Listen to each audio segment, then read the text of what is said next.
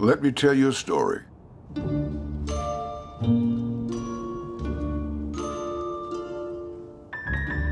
It's about a giant, a basketball giant. Part fable, all real. His name was Wilton Norman Chamberlain. They called him the Big Dipper.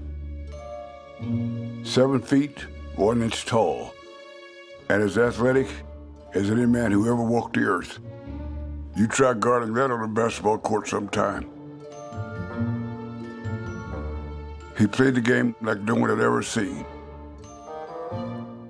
He did things no one might ever see again. Like that night, 50 years ago, when he scored 100 points. That's right, 100 points. The game wasn't on TV, just some pictures remain. But you better believe that night lives on in the memories of those who saw it and will never, ever forget it. The most amazing scoring performance of all time. 100 points for the Big Dipper.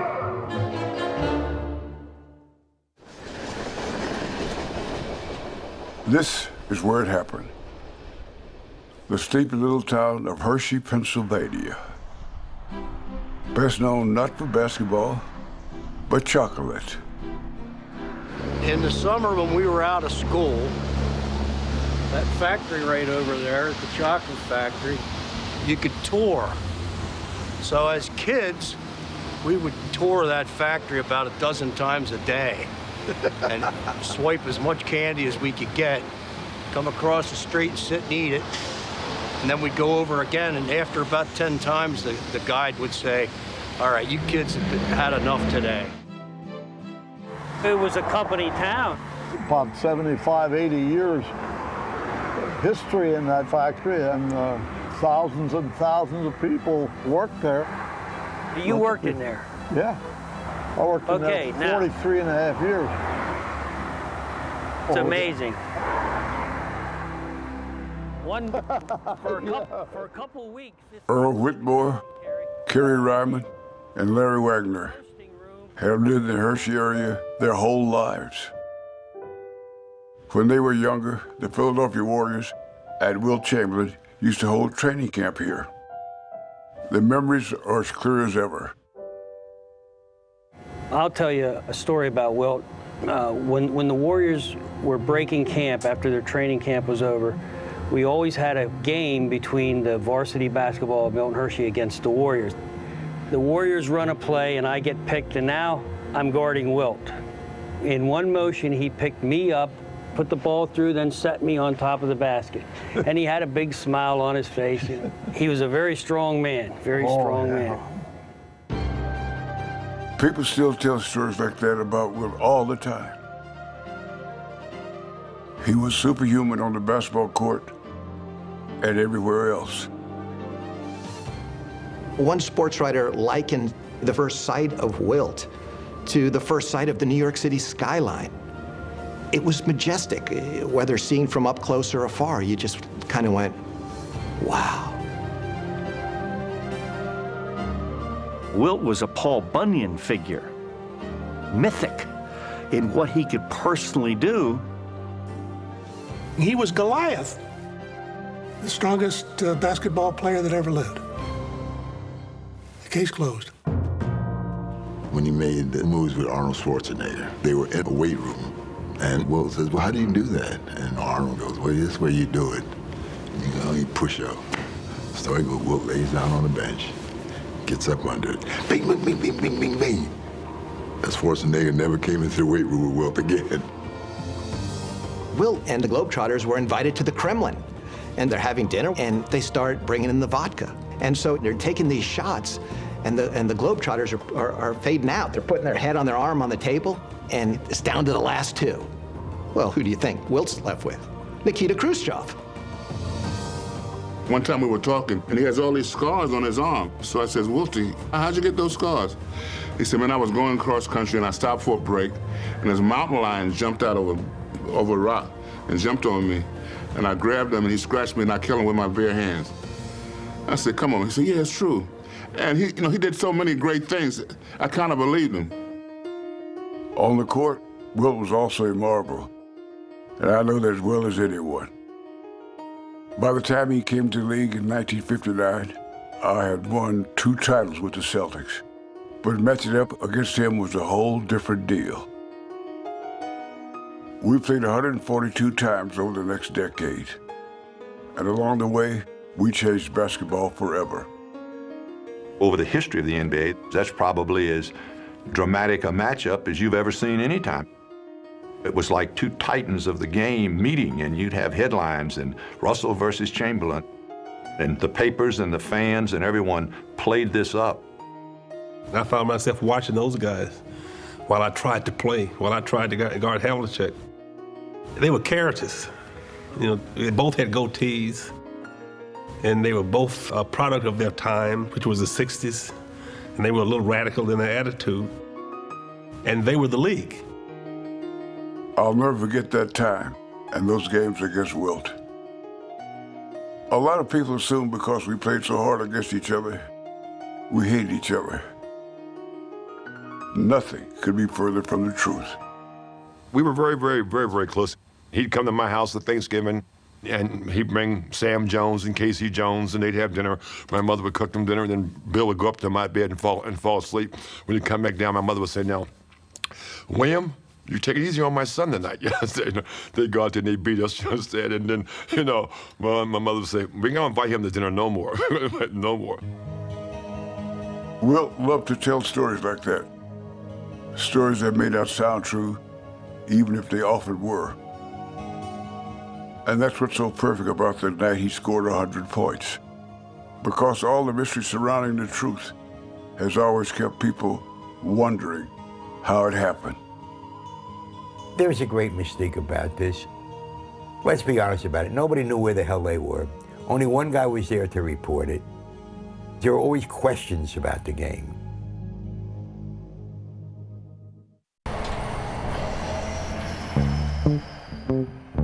This is West Philadelphia, where Wilt Chamberlain grew up. This is the house that Wilt grew up in. I personally remember we would finish playing basketball, then we would come past the house. If you came in, you had lemonade, you had cookies. Wilt wasn't really somebody that we thought of as special. We thought of Wilt as just somebody who was a part of all of us. They called Sonny Hill Mr. Basketball in Philadelphia. He and Wilt met on these streets when they were kids. The legendary one-of-a-kind Wilt Chamberlain played right here at Overbrook High School. Wilt would not only block your shot, Wilt could go up in the air and catch your shot, which was like, ooh.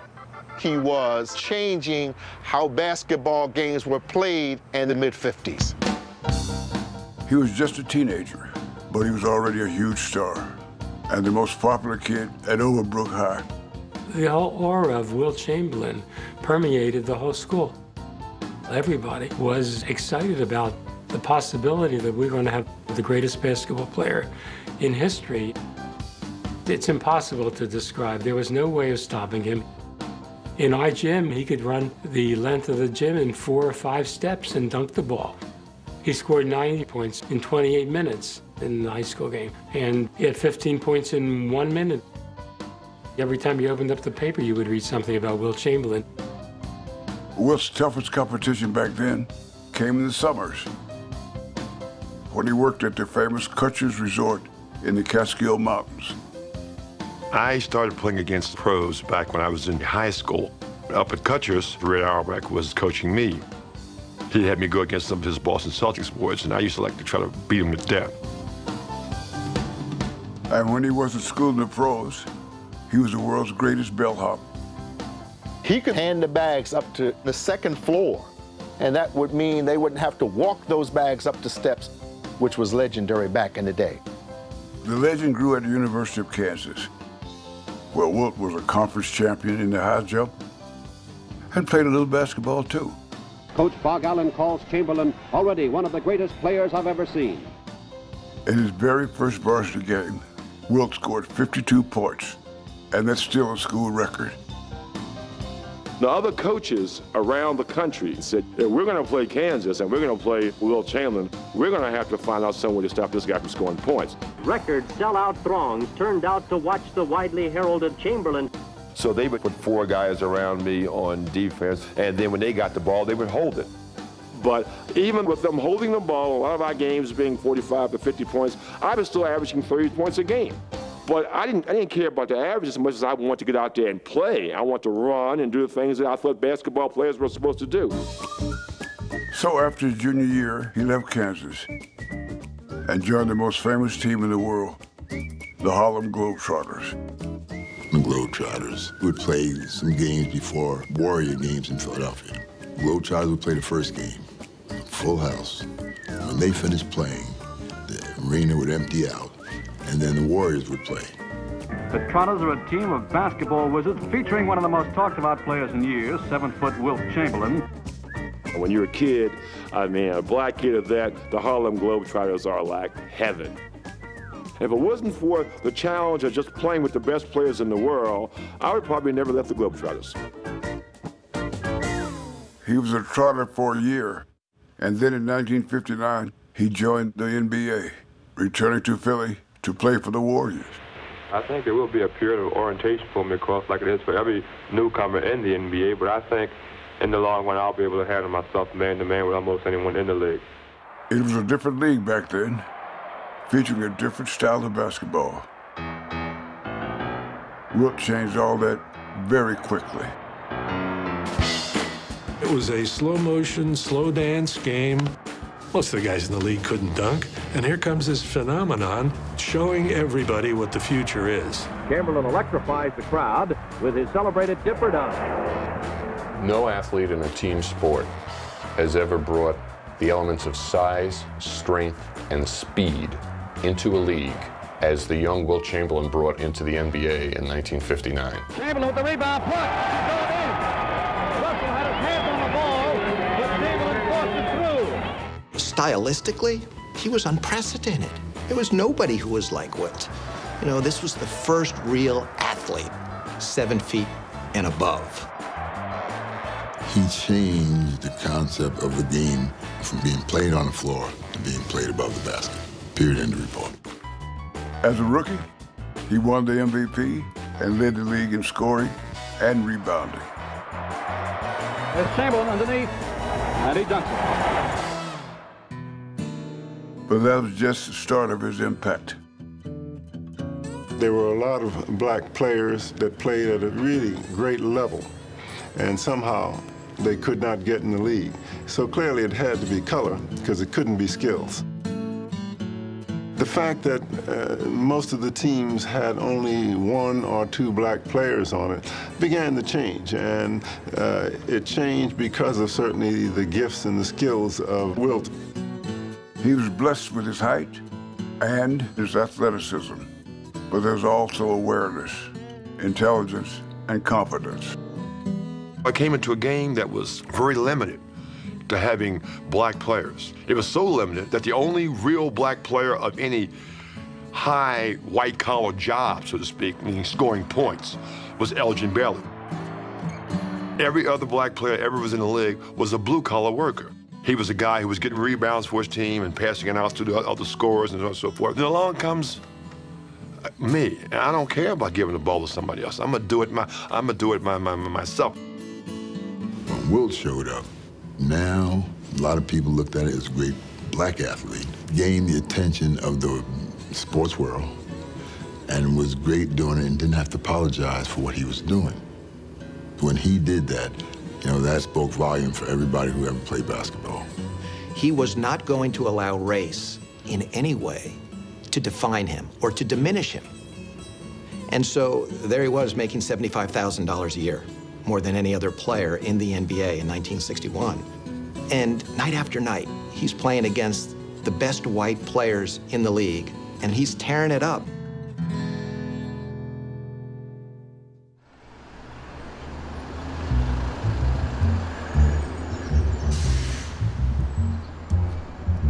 Now, anybody who knew Wilt knows he wasn't just about basketball, just as Carl Green, Sat Sanders, and Cal Ramsey.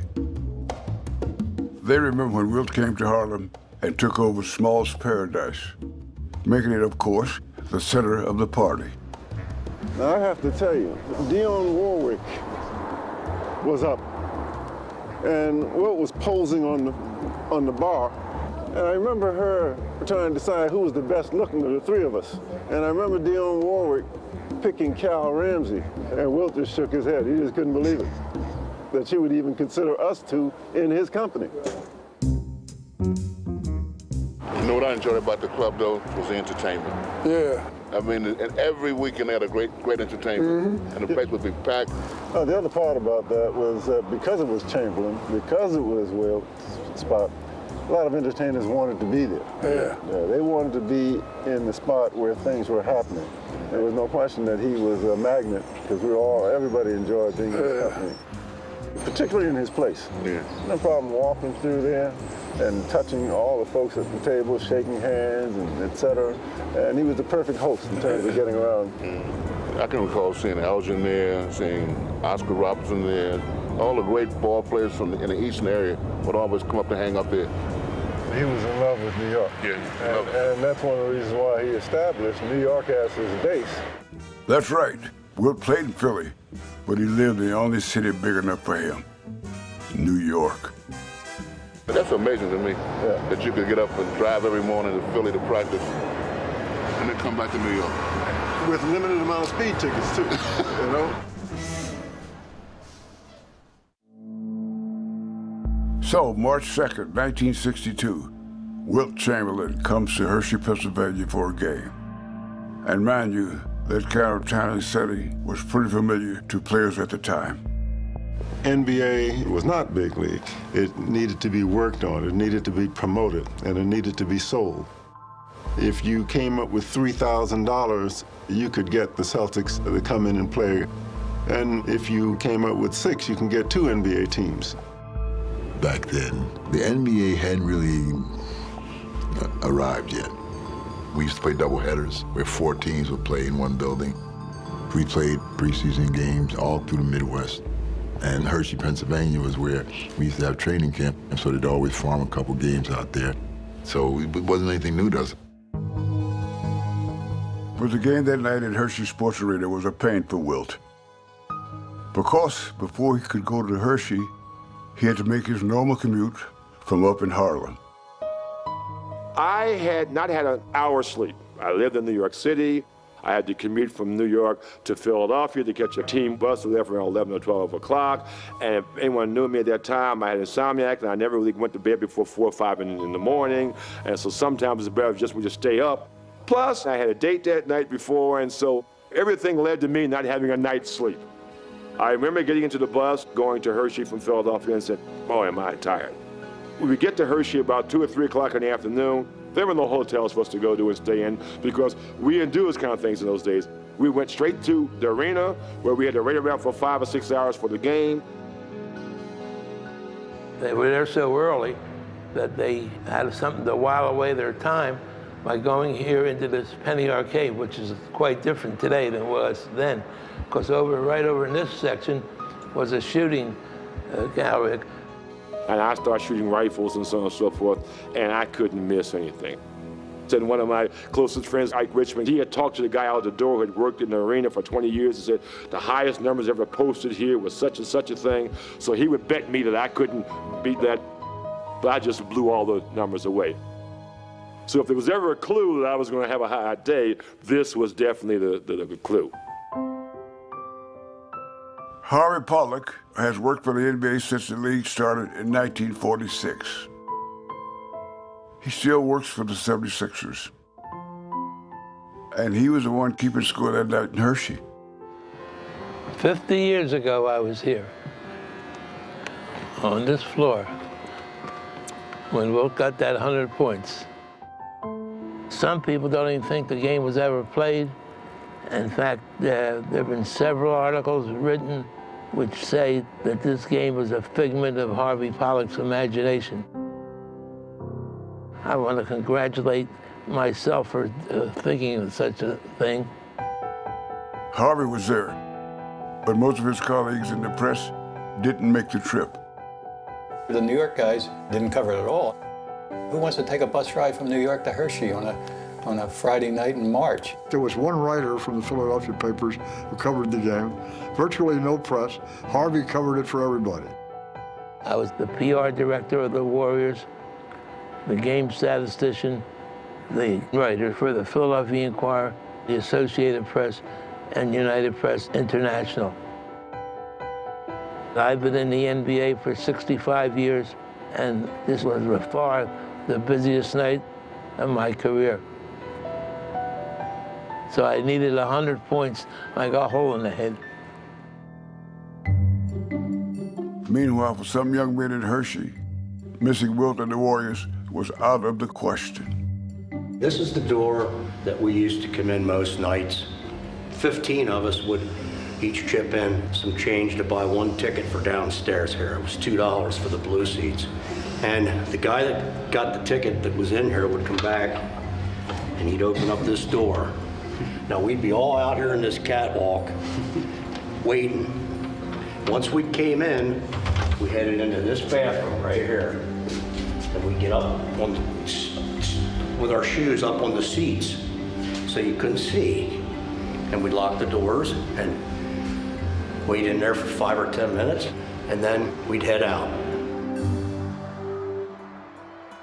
And when they got into the arena and found some empty seats, what they saw down on the floor was an unstoppable basketball force. 25-year-old Wilt Chamberlain, at the height of his powers, making virtually every shot he took. I was shooting out of realms I normally don't shoot it. I usually stayed pretty much in the post, turn around fadeaway jump shots, but I was shooting jump shots from a little to the top of the key and running around. I was really hitting very, very well. He had 23 at the end of the first period, and I remember coming back to the huddle, and Richie Guerin comes in, and Richie says, kind of like in jest, he says, the big fella's going for 100 tonight. Wilt always beat up on the Knicks. On this night, he just feasted away. We were a little short-handed that game. Phil Jordan, our center, was sick. They said he had a shoulder injury, but he'd really had a late night out, and he was rooming with Donnie Butcher. And when Butcher left to go to the team bus, he heard Jordan in the bathroom vomiting, saying, "Butch, I ain't gonna make it." So the Knicks are going one man short, and that man happens to be 6'10". The backup center was named Darrell Imhoff.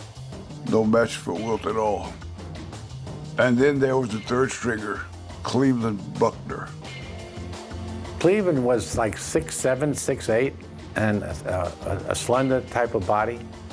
So, you know, it's like putting a child against a man. So then the Knicks tried Dave Budd, even smaller at 6'6".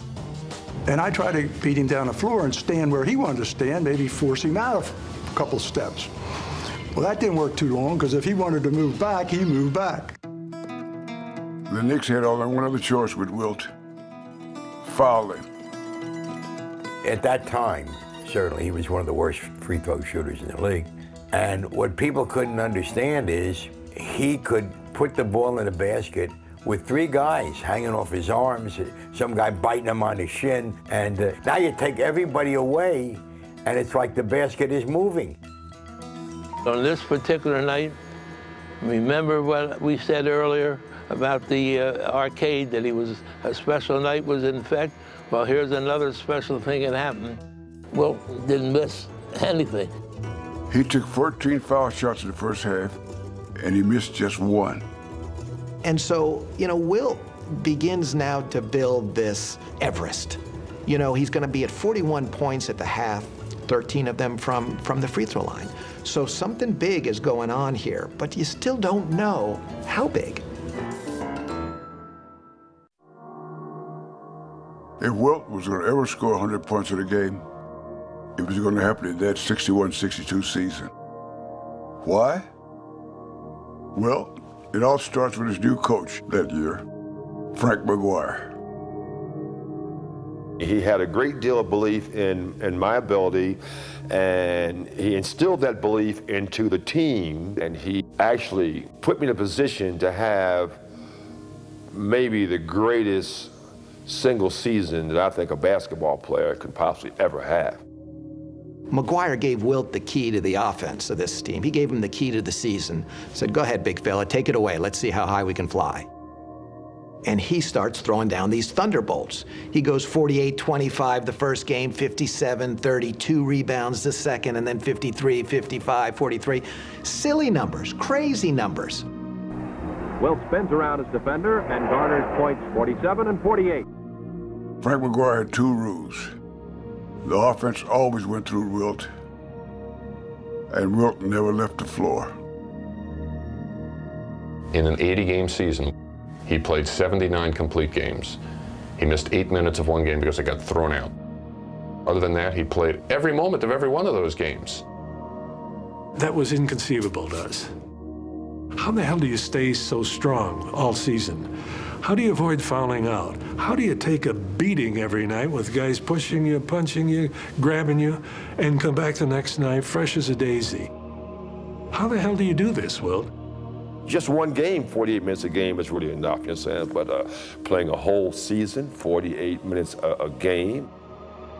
I mean, when I look back in retrospect, I say, what were they doing to me? Jesus, there must have been some time when I could have gotten a rest. But unbelievably, he never took one. And even more astounding was his scoring. It's a record, of course. 50 points a game. That's right. 5-0. 50. Man's averaging 50 points a game.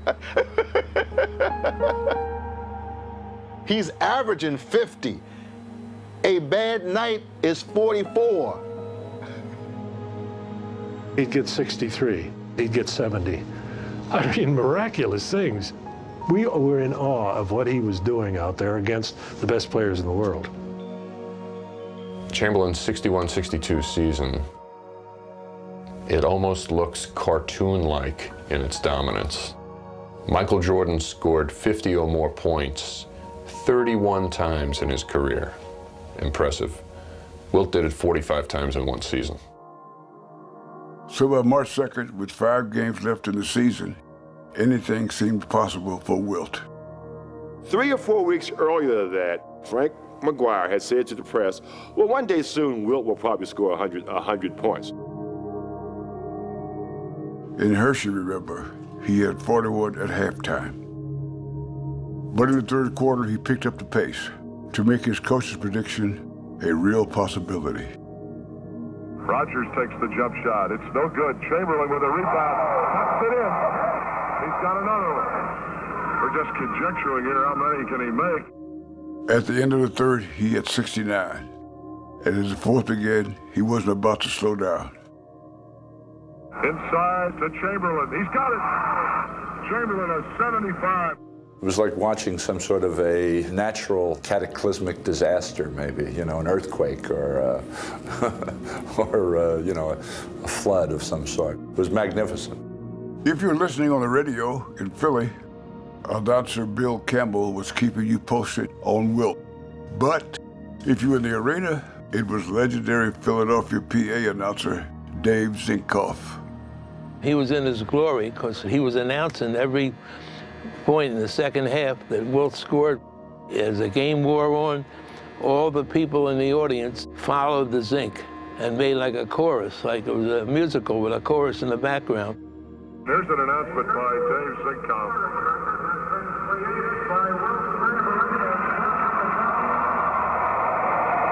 On the PA, they're announcing the new record of 79, and during the announcement, Chamberlain goes right ahead through the announcement and makes a foul. He now has 81 points. Zinkoff is informing the Warriors. This is how much further you need to go to get to the top of Everest.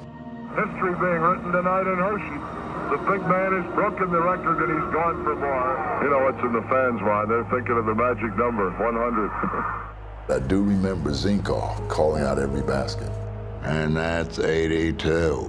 And that's 83. And now it's starting to plug in here. But think about this. It's plugging in with all the Warrior people. It's also plugging in with all the Knickerbocker people. They're hollering, give it to Wilt. New York's got 3 men in front of him. Boy, they're belting Wilt around, too. He's got it now, and he bangs it in. They have 90 points. 90 points. Everything now is intensified. It's the moment that, you know, everyone is now clear what's at stake. And now the Knicks are playing to defend their good name, or what's left of their good name. Because if this happens, they know this much, that 50 years later, they're still going to be talking about this. Remember how earlier in the game, Richie Guerin joked that the big fella's going to go for 100. Now, it didn't seem so funny to old Richie. Richie Guerin is a tough character, and I have nothing but the highest respect for him, especially if he's waiting outside. As a U.S. Marine, he would take a step back from nobody, and he did not want to see Wilt score 100 points. Discussion now in the lane between Richie Guerin and Joe Rucklick. Guerin, who's really jabbering, you know, they almost came to blows. The Knicks were 20 points behind during the last 3 or 4 minutes of the game, and they were freezing the ball. You don't see a team losing by 20 or 30 freezing the ball. The Knickerbockers just stalling for time, and they're booing the Knickerbockers. And while they were freezing it, we were fouling them so that we'd get the ball back. And then consequently, when we did get the ball back, they were trying to foul our guards before the ball would get into Wilt. But my teammates, once they got the ball, made sure they couldn't get fouled, they ran in positions where they couldn't be, and got me the ball under any circumstances. Barisi with the ball down the right side, passes to Chamberlain, he's open, he shoots, he scores. Chamberlain at 98, he's going for 1-0-0. It was time for the last steps up the mountain. 1 minute and 1 second to play. He has 98 points. Rogers throws long to Chamberlain. He's got it. He's trying to get up. He shoots. No good. But the rebound, Luckenbill. Back to Chamberlain. He shoots up. No good. In and out. The rebound, Luckenbill. Back to Rucklick. Joe Rucklick was Wilt's backup, so he never played. But now he had the ball in his hands and a big decision to make. New York is everywhere. The time's running out, the fans are going nuts. Zink is probably yelling at me, Joe, get the ball to Wilt, with the mic off. But the guys collapsed all around him, and I'm wide open. I've got a shot that's 12 feet. I can get into the score column in this game with a little quick jump shot. But instead of the scoring column, Joe chose the history book. I stop dribbling and I hold the ball, and I see Wilt moving around, and he says, ooh, and he puts his hands like this. He bumps the guy off of his hip, and there he is. I threw in the ball, boom, the rest is history. To Rucklick, into Chamberlain.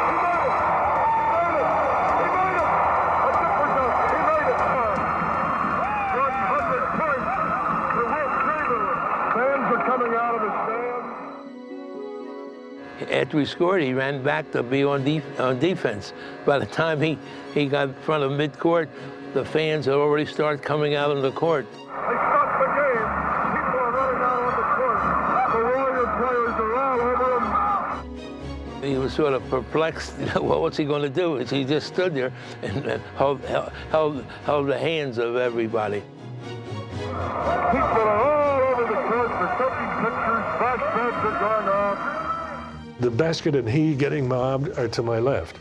I choose not to shake hands with him. I made a very calculated decision.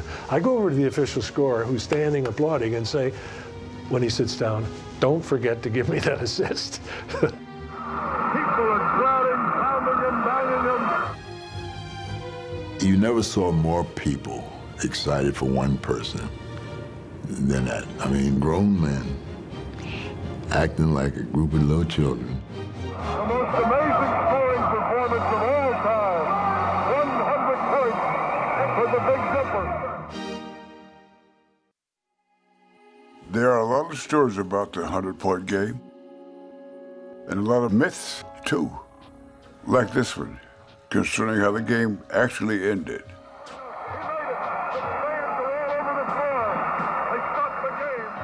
It was still 46 seconds on that clock when I scored 100 points. But since that's all the fans wanted, and the officials felt like that was enough to, said the game was over. The people came on the floor. And so that's one of maybe the few games in the history of the NBA that never, ever finished. That's what Wilt remembers, but the radio broadcast proves the game did end. New York's ball off the Garrett. 4 seconds left. 3. New York will probably hold the ball. Yet, there's still another unsolved mystery.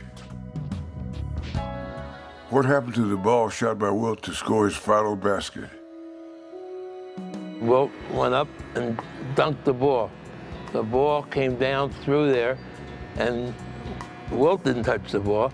The referee grabbed the ball when it came down, and he knew it was the 100th point, and he brought the ball over to me at the press table there. That's Harvey Pollack's version. Kerry Ryman tells a different tale. When Chamberlain scored his 100th point, the referee had the ball and he threw it to Wilt. By this time, I'm out onto the court. I was the first one there. I shook his hand, and when he bounced the ball on the court, I don't know why, but I took the ball. And up the steps I went. I took it because I wanted to play with it. And when I got home, my parents weren't too happy with what I did.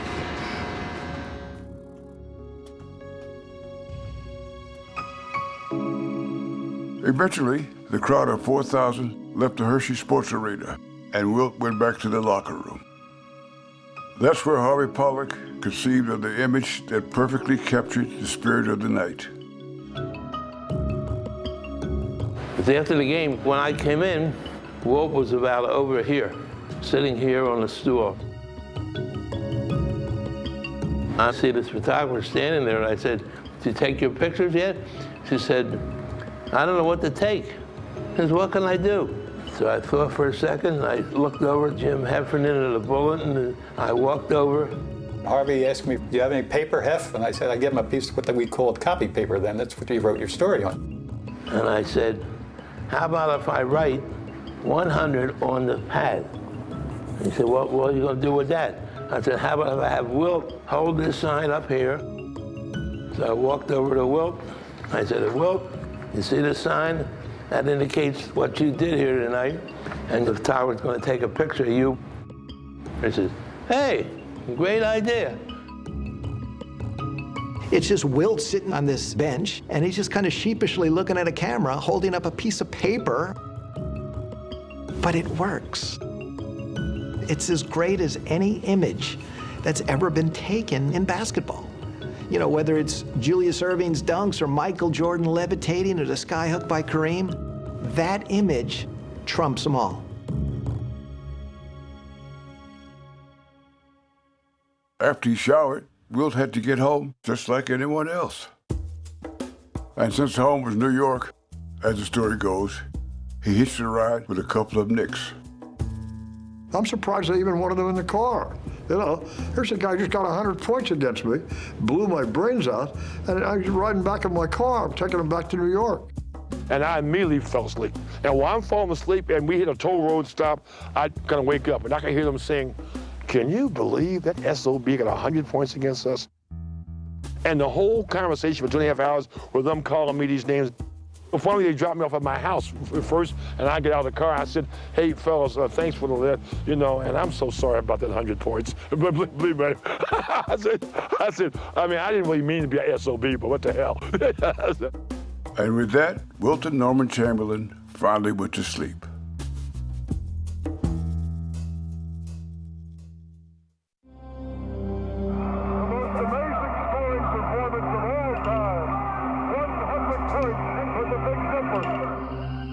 It was an achievement like none other in basketball history, but one of many Wilt Chamberlain would author during his career. Still, for a long time, Wilt couldn't get up that other basketball mountain and win a championship. Over his first 7 seasons in the league, I'm proud to say, the Celtics won every title. And the Celtics, they have done it again. I know that frustrated Wilt. But when he finally did win, with the 76ers in '67, it was in typical Wilt fashion. With a team not just great, but historically great, with more wins at that time than any team in league history. And then 5 years later, his Lakers team won even more games, putting together a 33-game win streak, the longest of all time. The Los Angeles Lakers are the greatest winning team in the history of basketball. There's always some amazing number attached to him. You know, 100 points, 50 points a game. Now he's on a team winning 33 straight games. It's almost like you imagine him going home at night and thinking, what next? What would be a good number? And then he'd go out and do it.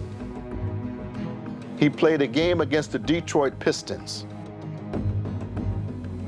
In the game, he blocked 26 shots. On the 55 rebound game, how about that, against Bill Russell? Wilt won 7 scoring titles. He won 9 shooting titles. He won 11 rebound titles. And then he led the league in assists one year. When he was in the latter part of his career, the news media or somebody would walk up to him and say, you can't score anymore. 50, 60, then he go back to passing the ball and whatever. If you challenged him, that just took him to another level in terms of, okay, I'll do this, I'll do that. It's not possible for any human being to do the kinds of things that he was able to do. In 1973, Wilt walked away from the NBA, but his presence will continue to loom over the game.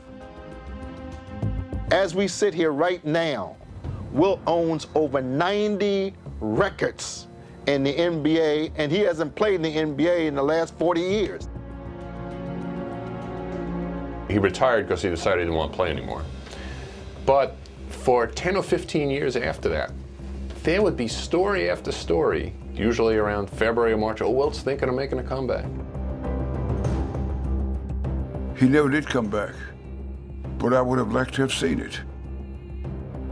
Could he have held his own at the age of 50? Wilt was capable of just about anything, like scoring 100 points in a single game. 100 points.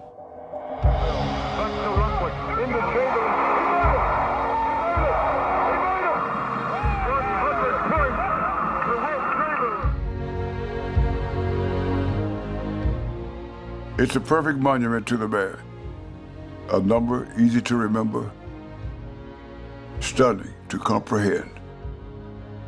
The NBA has been here since 1946. There's only been one guy in the history of the NBA score 100 points. There's only one. Wilt's 100-point night is the statistical Everest. There's nothing in American sports that can come close.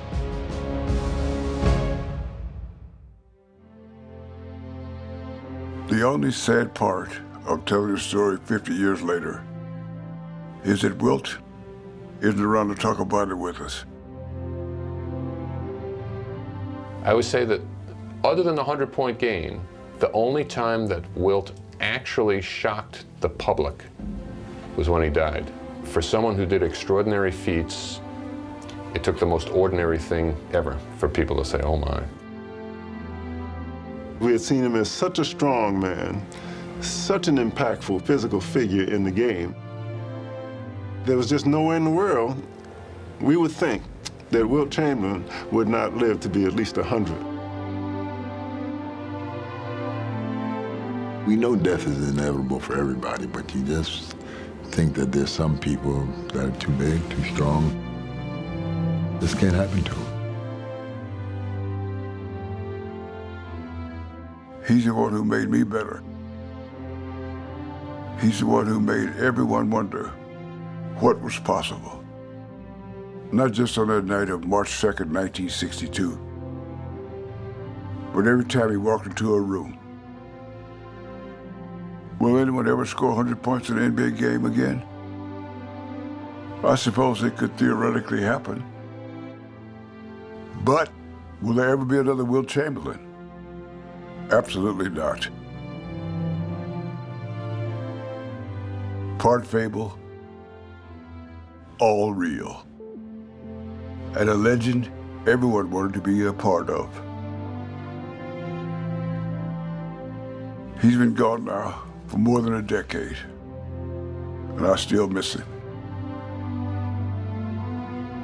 I have a few big stories I tell, and they get a little bigger, like the fish stories. Well, this is the one true story that I must tell you. There was a little over 4,000 people there at the game, but I have at least 50,000 people who have told me, oh yeah, you know, I was there when you scored 100 points. I said, oh yeah? Yeah, you know, I live in New York City, you know, so my father took me to the Garden, you know, saying, oh, you know, some people would say Philadelphia. No one ever says Hershey, Pennsylvania, who tells me that story. But I think is what they're saying to you is that we remember you, Wilt, and the thing we remember the most about you was that 100-point game.